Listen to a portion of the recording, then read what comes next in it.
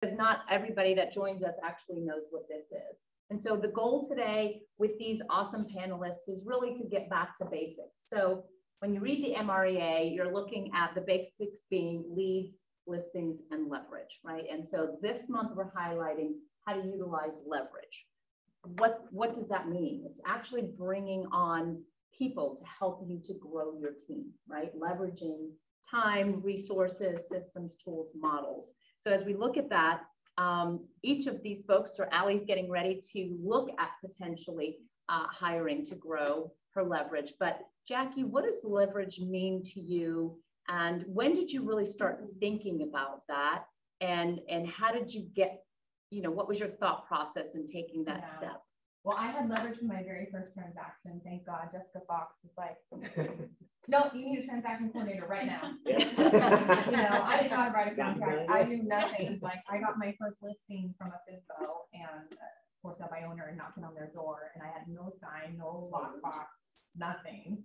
Didn't know how to write a listing agreement, nothing. And she was like, yeah, you need a TC. Here you go. Here's Miriam Early, who I love Miriam Early. And she literally took me through my first probably 50 transactions until now we have, someone who does it for our specifically our team. But so what I know what I'm good at and I know what I'm not good at. And in the past, in other businesses that I've had, I tried to be all of those things. And Keller Williams has taught me, like where I'm valuable is as a rainmaker and closing transactions. So, and I've also learned that some people can bring business, but not close business. And some people cannot bring business, but they can close business. I can bring business and close business, but everything in between there, I shouldn't be doing at all.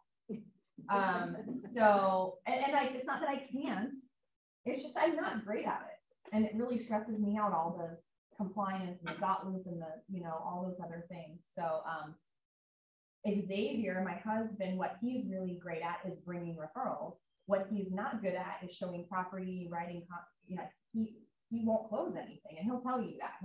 He'll be with a buyer for 2 years. And it's like, no, he's also not great at follow-up. I'm great at follow-up. I'm great at bringing the business. I'm great at follow-up. And I have learned now to surround myself with people who are good at the things and love doing the things that I don't really love doing. So awesome. Yeah, that's awesome. Great. The big thing too, like just recently, so I have somebody now who can show properties and she's learning, right, how to be a buyer's agent. And I'm shifting to being listings focused. And it's very stressful. It's been really, really difficult for me because I know how to make things happen when I take what's coming my way. And now it's like things are slowing down because I'm taking my focus off of that and I'm working on building my pipeline with listings. And it's really scary. And so it's like, but I know that's the direction I need to go.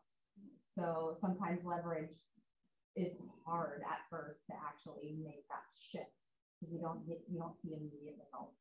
Right. So that's something I guess you'll deal with if you're looking. Yeah. Well, and growth happens when you're uncomfortable. So you might. Yeah, I was on Zoom literally bawling my eyes out with my coach this morning. So like it's tough, but when you I see what you're doing.